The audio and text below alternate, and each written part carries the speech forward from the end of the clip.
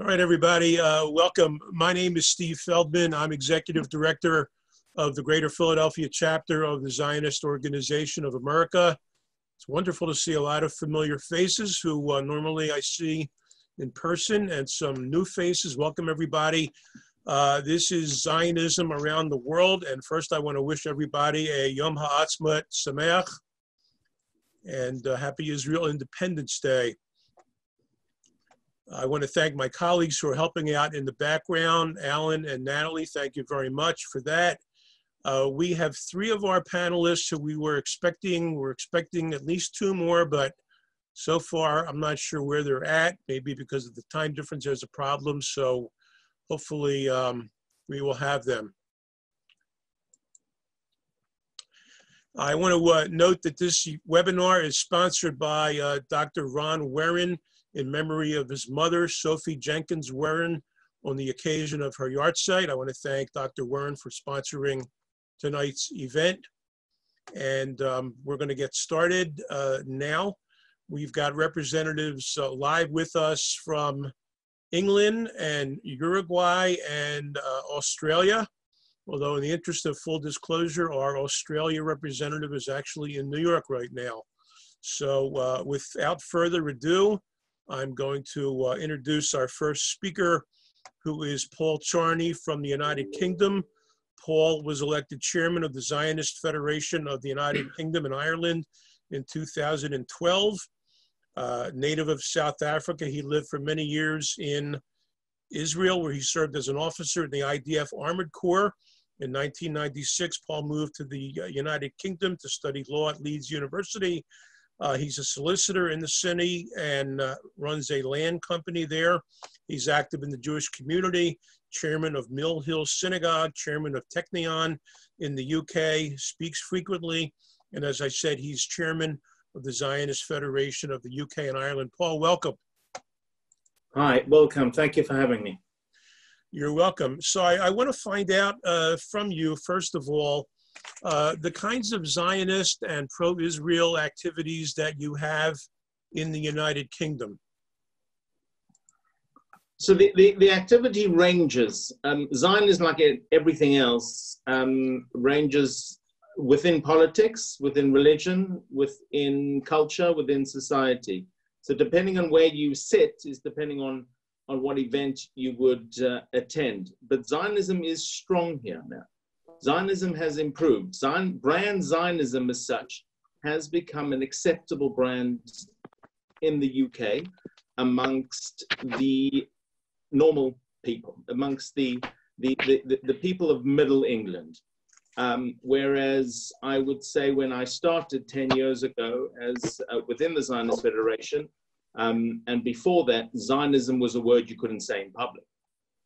So we've advanced. We're not there yet, but we're doing better. I want to just interrupt you 1 second. I see that we're joined by Benny Zlochisti from Mexico, and I think I saw Ralphie Gerard from India. Welcome, gentlemen, to our event, two panelists. Paul, what do you attribute that improvement in the way Zionism is received in the UK? What is that attributable to? So Zionism has gone through a metamorphosis in the UK, and Zionism in the UK is very different to Zionism in Europe, such as anti-Semitism is different in Europe. So UK in itself went through quite a change in understanding what Zionism was and is. When I started, we are the largest Zionist organization and pretty much the representatives of Zionism in the UK. We were an umbrella body encompassing 36 other organizations. When I started, we had an exercise to understand. We went out to consultants to understand why and how we can be received better to those that don't understand Zionism, to those that are accepting BDS as the normalcy, as the right way to deal with Israel and the Palestinians. So we were going through a bit of a crisis when it comes to Zionism, and the crisis was bad because people were afraid to call themselves Zionists, and people never had the confidence to stand up for Israel in public. which in turn would then affect the next generation, and the next generation of Jews, and the next generation of the UK would have a detrimental effect on its relationship with Israel, and we all know how important that is, especially as we move further and further away from the Holocaust and from Israel's creation, so that each generation needs to find its connection with Israel and Zionism. So Zionism originally was seen as a far-right political ideology for the minority, for people who didn't fit in with the rest of society. And when we did a consultancy project on how to be better accepted, the first point they came back was you need to change your name from the Zionist Federation to something more generic. Get rid of the word Zionism. So I said, well, clearly we got the wrong consultants, number one. Right. And number two, that is the feeling at the time. That was the feeling at the time in the UK. So what we decided to do was to try and bring a brand Zionism where people can identify, normal people, Middle England can identify. In order to do that, you needed someone to stand up and say, look, you can identify with me and I'm a Zionist. And then people will listen. And so I took that upon myself, along with the team in the Zionist Federation, and we traveled around the country. We traveled to universities debating the worst of the worst, the greatest anti-Zionist, anti-Semites you can think of. Let's debate, let's talk. And when we didn't shout back at a debate, and we spoke normally, and we said, these are people, this is what Zionism in its very basic essence, leave the politics aside, it's got nothing to do with politics. It's about the Jewish people self-determining in the Jewish homeland. That's all it is. And I think when we dealt with all the different issues, people started a lot of people didn't like what we had to say, but started identifying it. And university students could say, actually, you know what? I can identify with that. And a lot more organizations started popping up. And slowly the confidence came back where Zionism was becoming an acceptable term. The term Zionism was the important thing. People had to feel free to be able to say the word Zionist in the UK, which is very different to the US and very different other parts of the world. To the extent we improved so much that we celebrated the Balfour 120 years, Balfour centenary, 120 years of Zionism, 100 years of Balfour. Right. We celebrated with Theresa May, the then Prime Minister, and Bibi, and we had a wonderful, fantastic weekend of celebrations. And to the extent that politicians could come out themselves and say, I'm a Zionist. And that's what folks, we would do. Excuse me, please mute yourself, folks, till we, especially our guests will unmute you as we have you. Sorry to interrupt you, Paul. So that's what we want to do. Every time we had a politician available, we would say, are you a Zionist? Mm-hmm. And we would put them on the spot. And if we confine Zionism simply to the Jewish people being safe, to having a homeland in the Jewish home, people in the Jewish homeland, then they couldn't say no. And slowly we had politicians coming out saying, well, I'm a Zionist. And the famous one was David Cameron, who said it on camera that he is a Zionist. The other big shift, and I'm sorry I'm going on, the other big shift in this debate was when we started collating Zionism with anti-Semitism. Anti-Semitism was a big shift for Zionism in the UK. It became clear that there is a very gray line, that there's a huge crossover between anti-Semites using anti-Zionism simply as a whip to beat us with, simply as a stick. And once that became evident and the Jewish community could stand up and say enough anti-Semitism, and when we came out with the IHRC definition of anti-Semitism, which includes examples on how you cannot call Israel a Nazi or a genocidal state, and that's considered anti-Semitic, that crossover, I think, made it clear in people's minds, hold on, there's something, this is racist, actually. This is prejudice. Being anti-Zionist just for the sake of it. I can disagree with Israel's policies, but I can't disagree with an entire country and an entire people. Paul, I want to thank you. Stick around, please. Hopefully we'll have time to come back to you as we do the round robin. I want to go now to Montevideo, Uruguay, where Senor Sergio Oberlander is joining us now. Senor Oberlander is president of Karen Hayasod in Uruguay. He's a graduate of the Technion, where he also received a master's degree. He's an investor and advisory board member of a number of companies, including Spotlight, Safe House, Knock Knock, and Gameotic, and his background is in robotics. Welcome to our broadcast, Senor Oberlander. Shalom from Uruguay and Hag Shalom. Shalom. Hag Sameach, thank you for joining us. I want to start off with the same question. Tell us what kind of pro-Israel Zionist activities you and the rest of the Zionist community has in Uruguay and how it goes. Yes, we in Uruguay are a very Zionist community. We still have very strong youth movements. So every weekend, almost all of the kids of the community goes to the youth movements.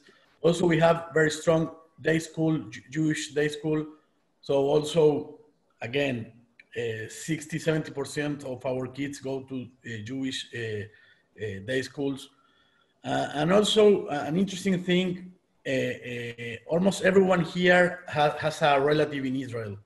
The Uruguayan community in Israel is bigger than the Uruguayan Jewish community in Uruguay. That means our community is smaller today because a lot of our people of our community did Aliyah in the last 50–60 years. So everyone here has a relative in Israel. So that makes a strong connection with Israel.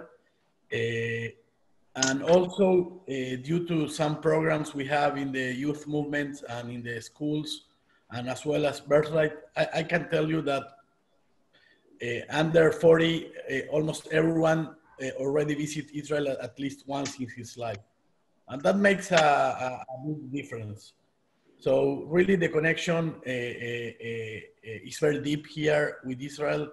So we are proud that we are a very, very Zionist community. And how does the Zionist and pro-Israel community get along with the rest of the population? Are there any problems being an open supporter of Israel and a Zionist in Uruguay? Okay, Uruguay was very friendly to Israel in the history, but now in the last 15 years, we had a leftist government. So the leftist parties are very pro the Palestinians, are against Israel. So the last 15 years was tough. Every incident in Israel or every problem with the Palestinians, they took the side of the Palestinians. So we feel in the street that anger against Israel. So now, 1 month ago, the government changed. We are a more centric government. So we believe the future will be better. But really in Latin America, when you have a left government, the left in Latin America is more close to Venezuela, Iran, and the Palestinians. So they are really anti-Israel.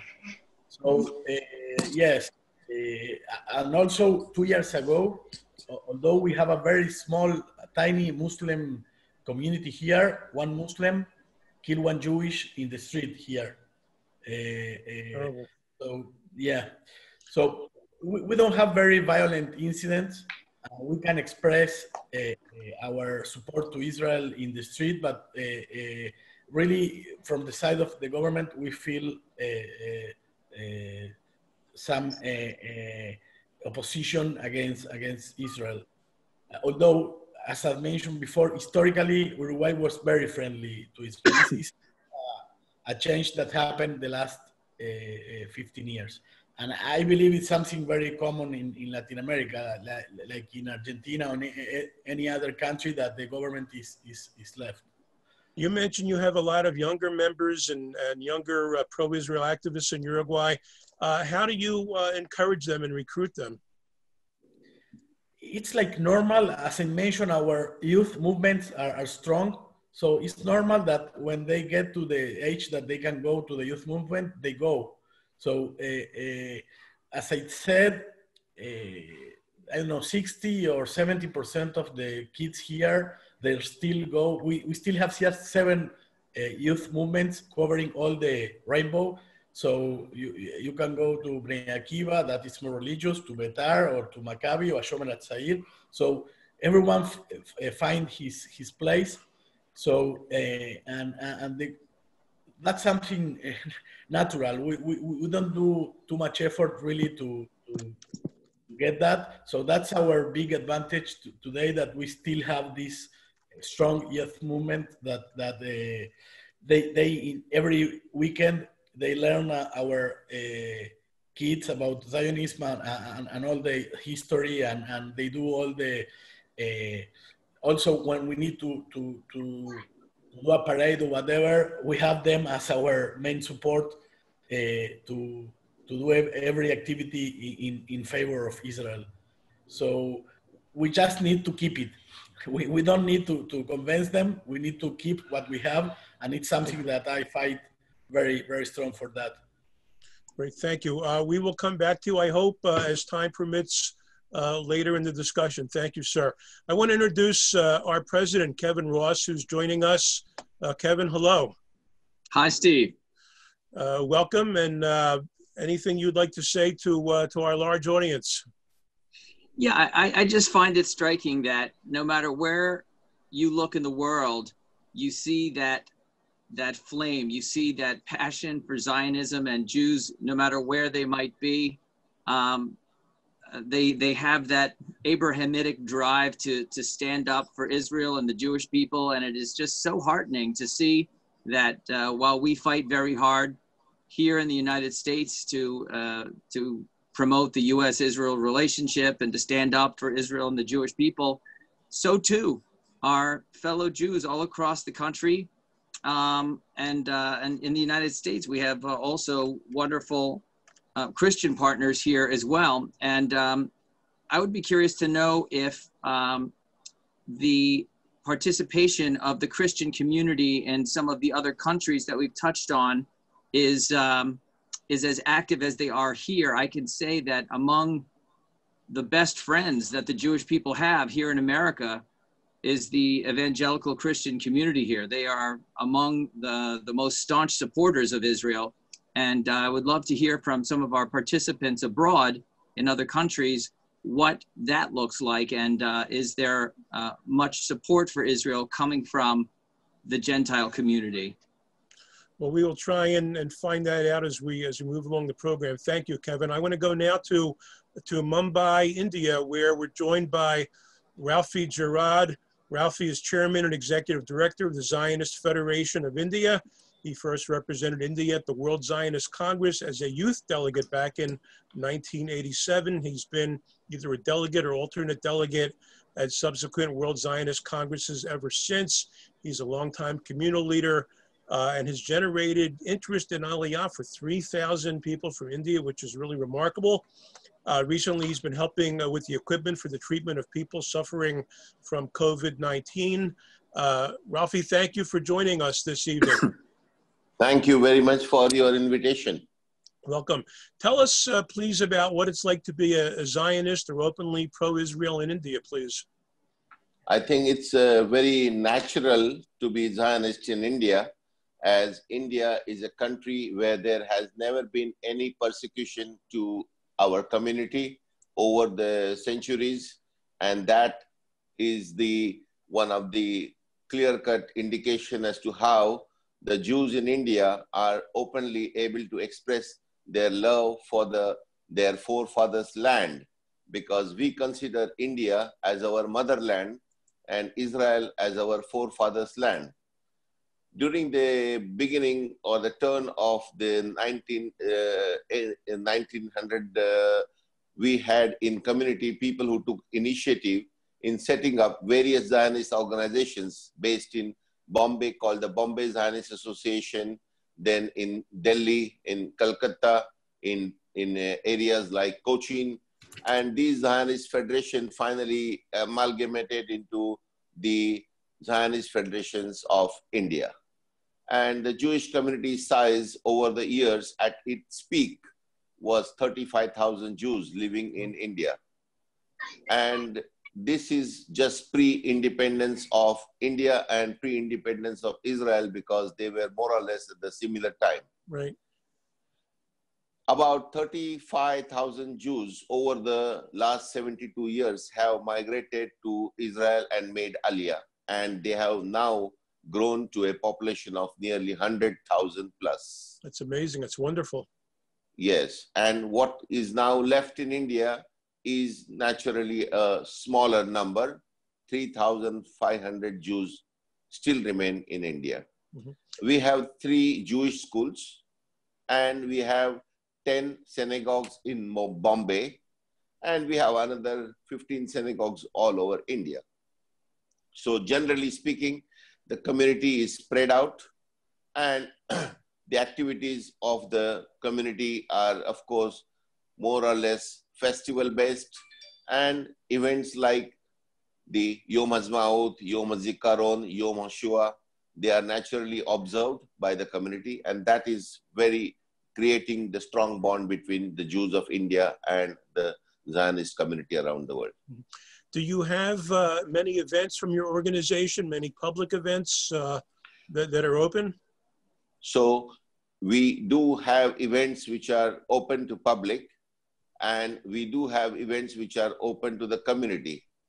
And generally, the events open to the public are very kind of large events where we do lectures by eminent politicians from India, such as Mr. Subramaniam Swamy. And when he comes to speak, particularly we organize the event at the Bombay University Convocation Hall, which has a capacity of over 600 to 800 people sitting at one time. Wow. The situation becomes that we have to actually let people go in the top galleries because the hall downstairs is fully occupied.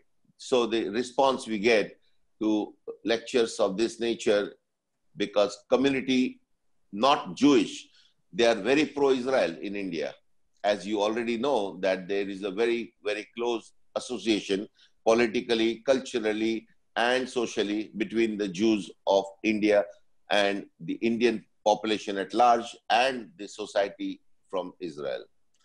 And when you have your events, are there any problems? Are there any tensions? Obviously, India is a very large country. There's a large Muslim population. Everybody gets along pretty much? Absolutely. We are very lucky, as many of my Israeli guests say, that we have to learn from India how to be tolerant to each other, because when they come to Jewish compound, there are 2 Jewish schools. Each of them is having 95% plus Muslim students. And they are enjoying education successfully, because now the population of Jews who were 100% in those schools have moved either out of those area neighborhoods or have gone to Israel. So there is absolutely a very fine relationship between the community, Jewish community in India, with anybody else.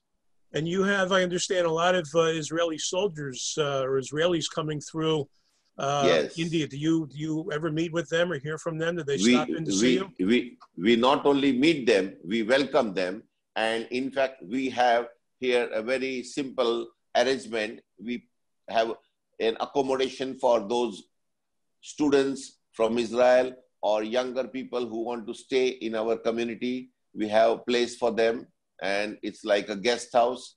And we get many of them coming here, but many of them prefer to go to the interiors of India, such as the Kasoli and Dharamsala and things like that, and where there are very much centers to welcome them, not from the Jewish community, but from the other Israeli kind of centers. There are organizations like Bina and others who welcome them.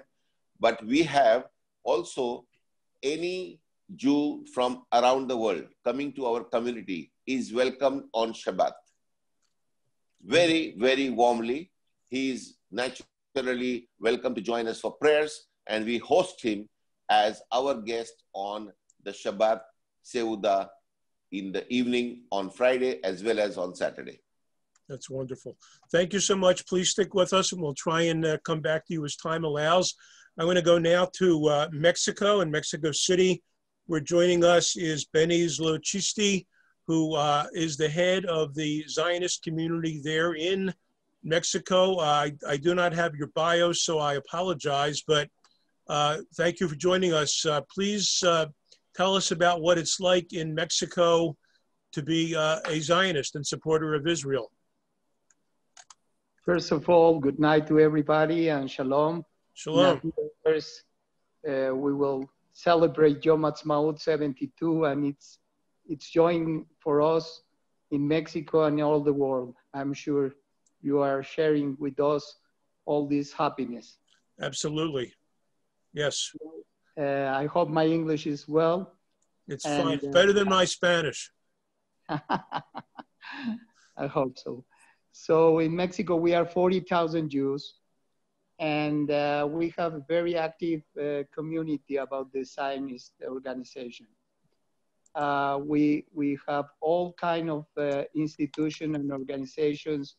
We have Keren Hayesod, Keren Kayemet, our council, that is the Zionist Council, that in other countries is the Zionist Federation. We work very, very strong with the ZOA, that means the Zionist World Organization. And we work with the Department of Education. So we have in Mexico 9 schools and 3 yeshivot. You have to remember that we are only 40,000 Jews in a population of 120 million people. Mm-hmm. Almost all of them Catholic. But we have a very, very strong community about Christians.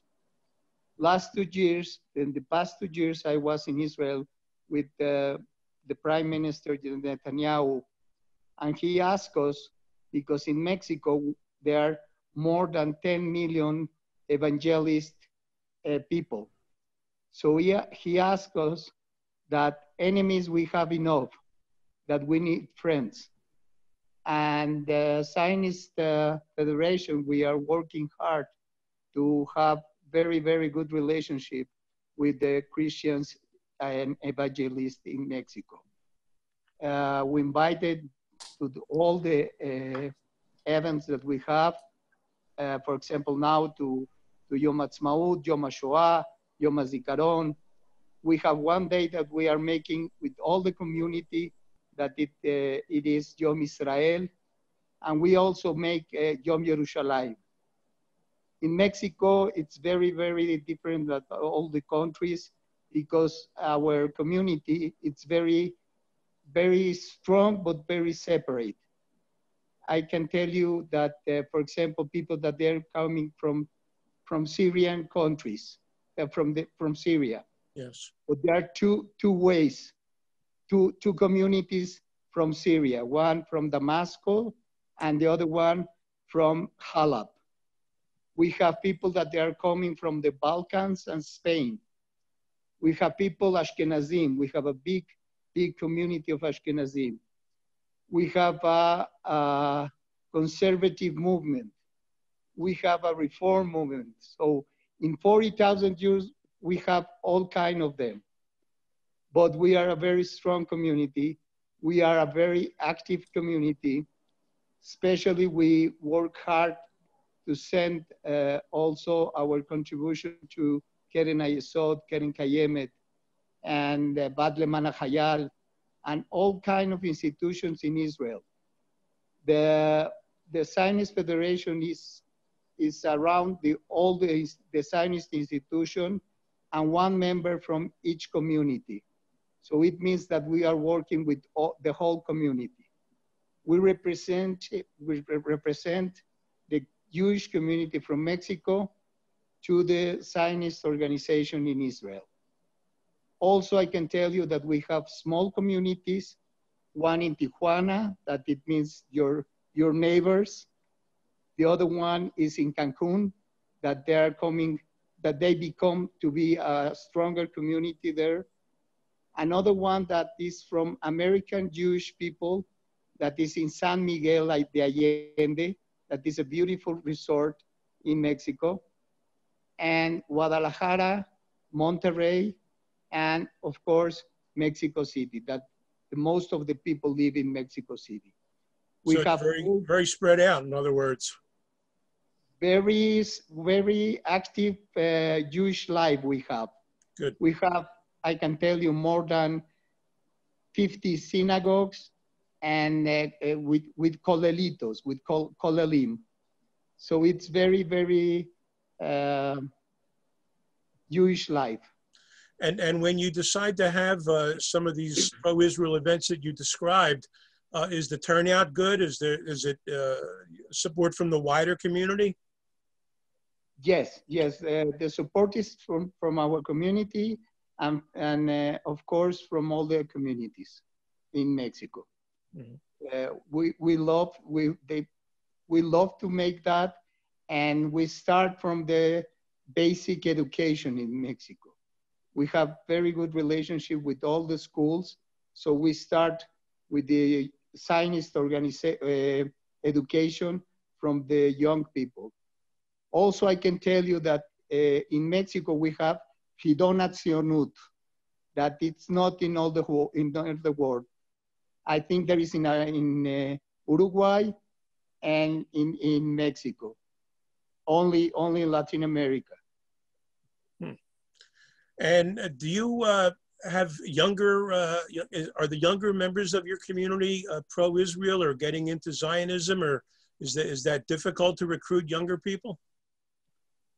No, the youth movements, the Zionist youth movements, they're very, very strong, very popular now in Mexico.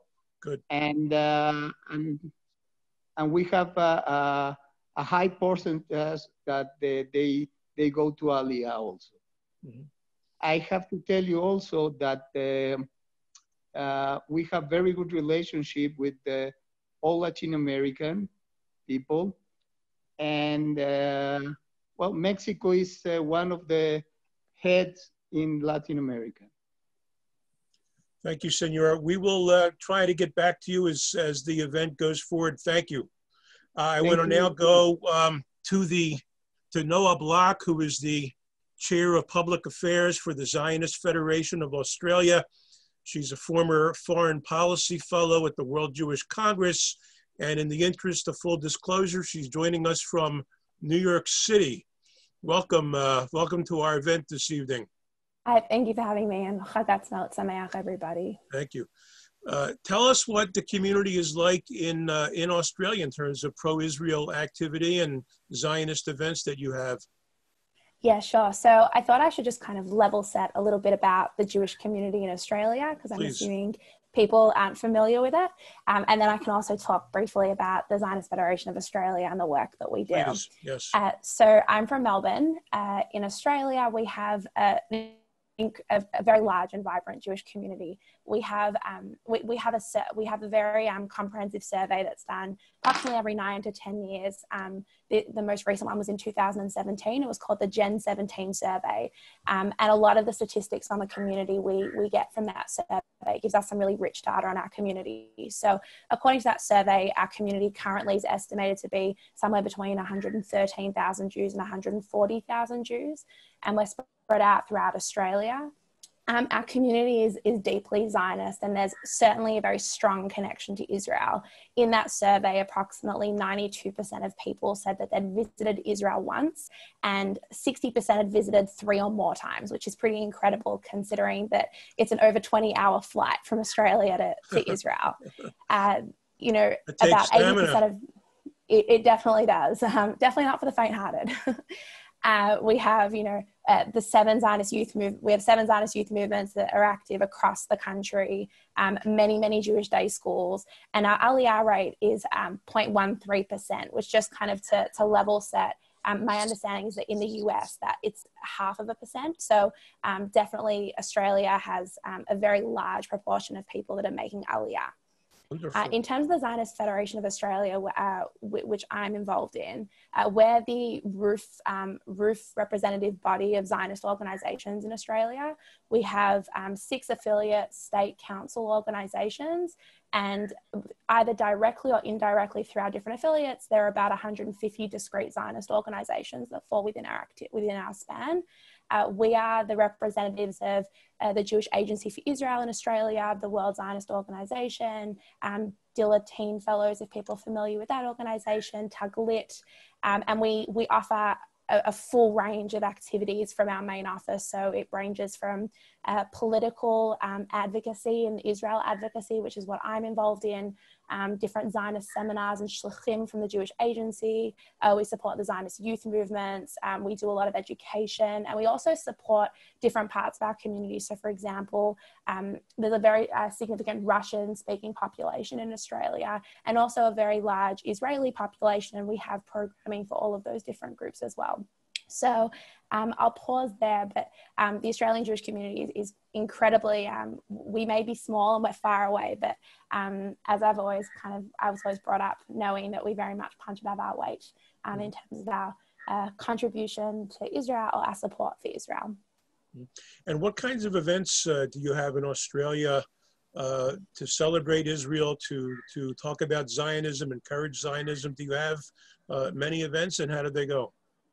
Yeah, we have many events. I mean, just to kind of give you a sense of the broad spectrum, because we really cater to a lot of people. So, you know, all of our state Zionist councils will host lots of events for the main events in the Israeli calendar. So Yom HaShoah, Yom HaZikaron, Yom HaTzmaut. We also have a lot of events around political engagement and advocacy. So as recently as last year, we actually sent a delegation of very senior Australian former prime ministers and senior ministers in Australian government to Israel, and they met with many senior stakeholders in Israel, including Prime Minister Netanyahu and President Rivlin. We host an annual education conference, which brings together educators from all over Australia to discuss Israel and Zionism and Judaism and how to educate more effectively on those topics. Our Zionist youth movements have camps twice a year. In 2000, recently our camps attracted about 2,000 kids and 400 who are volunteers. And we have lots of other kind of cultural events. I mean, there'd be thousands throughout the year. So really, I mean, from small to large scale, we really offer quite a spectrum. Mm-hmm. And how are they received in the community? Are they warmly received by people outside of the Jewish community? Are there any tensions, or is everything pretty copacetic? Yeah, so in terms of the relationship between the Jewish community and the larger community and just how easy it is to be a Zionist, I would say that I'm very blessed to have grown up in a country where I can say it's never been a problem for me to be a Zionist. Often the great litmus test is often going to university campuses, and ultimately, obviously there's going to be people that are not supportive of Israel, but I would say by and large, I was always very confident and to be a proud Zionist campus when I was studying. I think that, I think there's, three really key takeaways about, Zionism in Australia and the degree which it is easy and proud to be a Zionist. The first is that we're coming from the Australian Jewish community is per capita got the largest concentration of Holocaust survivors outside of Israel. And so the focus on Israel and the focus and the centrality of Zionism within our education systems, and then how we relate and how that has kind of seeped through our education, how we relate with the larger Australian Jewish community has really been central. I am often reminded on Yom HaTzmaut, my grandmother, who was a child survivor of Bergen-Belsen, always used to say to us on Yom HaTzmaut, you don't know what it's like to live in a world without an Israel. And so really it's really a blessing, and you should not be taking that for granted. And to the question that is something that, I'm sorry.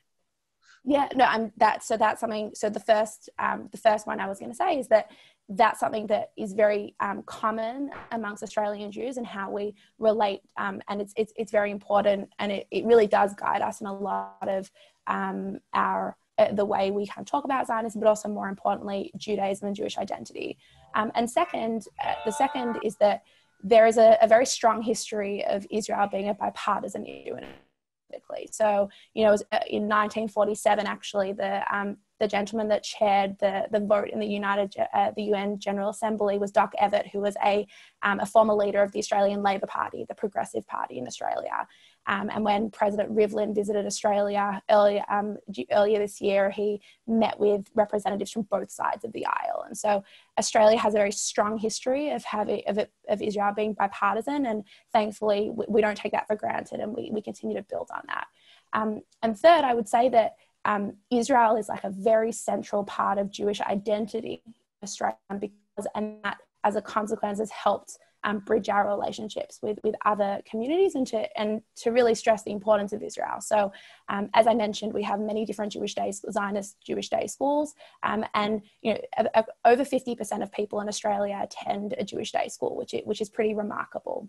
And our Zionist youth movements, over 70% of people have attended a Zionist youth movement in their childhood. And all of this, I think, contributes to the fact that Israel is central to who we are. It's very much the lifeblood of our Jewish community, and that then that helps us, communicate that message to people outside our community. And to Kevin's point about our relationships with other communities, we definitely do a lot of work with other faith groups and also different racial and religious groups. For example, I was on part of a delegation to Canberra, capital city, with a large group of Christian supporters of Israel from many different parts of the Christian community. And so they're definitely supportive in our advocacy efforts, along with many other groups as well. That's wonderful. Thank you. I want to do a lightning round, a speed round with our panelists, if we can. The same question to everybody: Are you optimistic about the relationship between your country and Israel going forward? Do you think things will stay well or be good or not? So let's go back to Paul in England. Paul, are you optimistic about the future of British and Israel relations?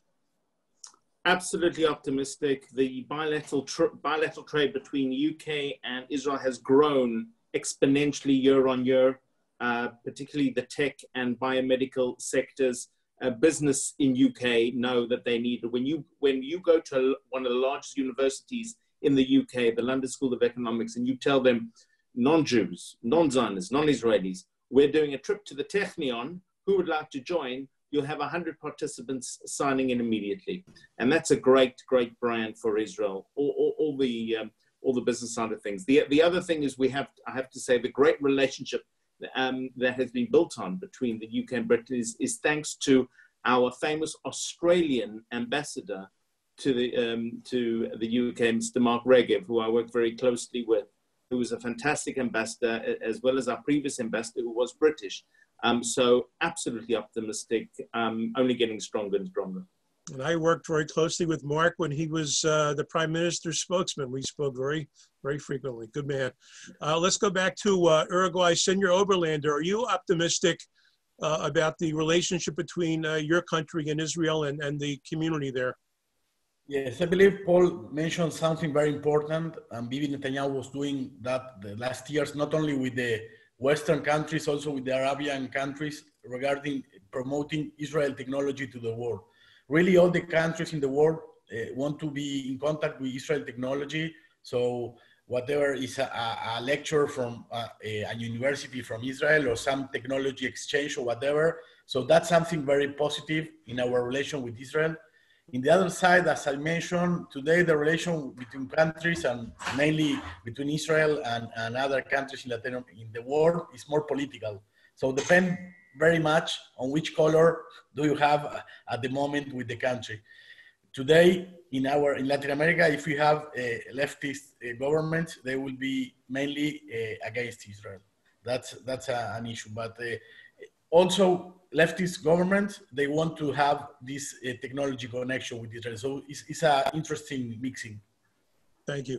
And let's go back to India. Ralphie, are you optimistic about relations between India and Israel and the pro-Israel community in your country? Actually, India and Israel have been having very symbiotic relationships in many fields, including agriculture, defense, diamond trade, and technology. So today, India and Israel geographically are very well connected, and the traffic of people traveling from both the countries is ever increasing. There are almost flights daily from Delhi, and there are thrice a week flights from Bombay. There are now flights from Cochin, there are flights from Goa. So the relationship between India and Israel is booming. Wonderful. So much so that politically also they are very friendly and very close. Plus people-to-people relationships are absolutely ever increasing and becoming stronger. That's wonderful to hear. And let's go back to Mexico. Senor Zlochiste, are you optimistic about the relationship between the two countries going forward? Well, even that we have a left government now, that is very popular government. My screen has frozen. I hope we're still on. Yes, okay. And of course, we have, how you say in English, we have many cultural also relationship between Israel and Mexico. The embassy of Israel in Mexico have a lot of work. They work a lot of selling a lot of security staff to Mexico. And I have to tell you that, for example, Netafim, that it was 2 years ago an Israeli company, now is a Mexican company. They buy 90% of Netafim in the world. That it means that they pay more than $2 billion million for Netafim in Mexico, a private company from a bank. It's a big investment. For me? That's a big investment. It was a big investment that all the money goes to Israel.